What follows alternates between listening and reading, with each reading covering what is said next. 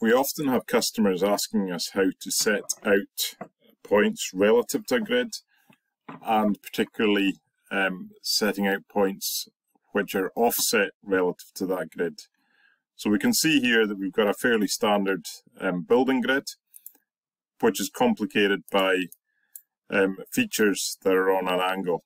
And if these grid lines are all basically center of steel columns, and we need to check some bolt positions that are offset, we basically have two options. One is to calculate all these bolt positions in the office and load them onto the controller, or the much more flexible option is to be able to offset relative to the grid at any point as required.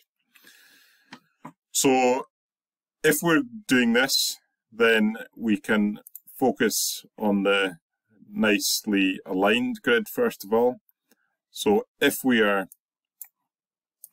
looking at these column positions, and if I was to select this point here and then a point on the same grid, and if I had a position that I needed to offset, which was a bolt position, then I can select these 2 points which show me the origin and the direction. So the order is important. We select the point and then the direction.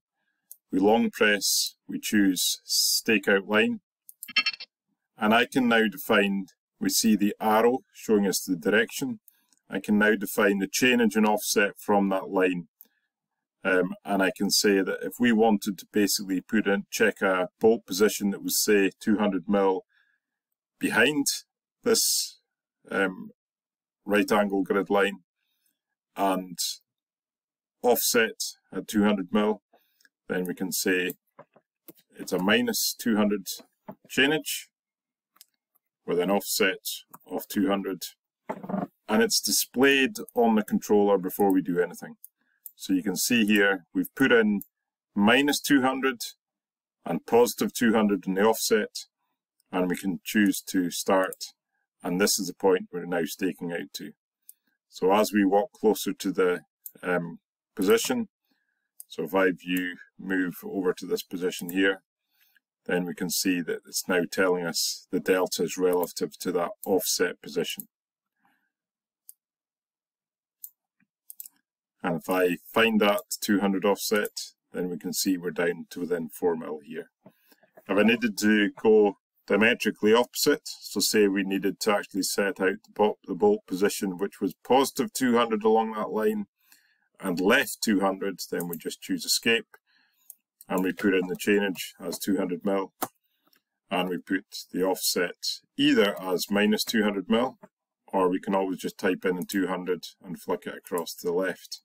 And we can see now that it's telling us to go to this position here. If it was halfway along this grid line, we would just escape out of what we're doing.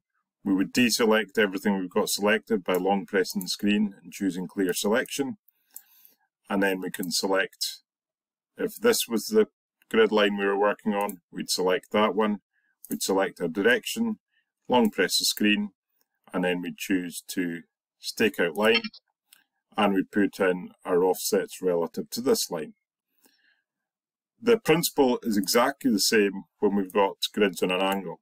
So if I just clear the selection and we go to these angle grids, then if we wanted to put in some offsets relative to 604, then we just choose 604, we choose our direction, we long press, we choose we choose stakeout line, and we put in our chainages and offsets relative to 604. So this is not the only approach, but it's probably the easiest approach in staking out offsets relative to grid lines.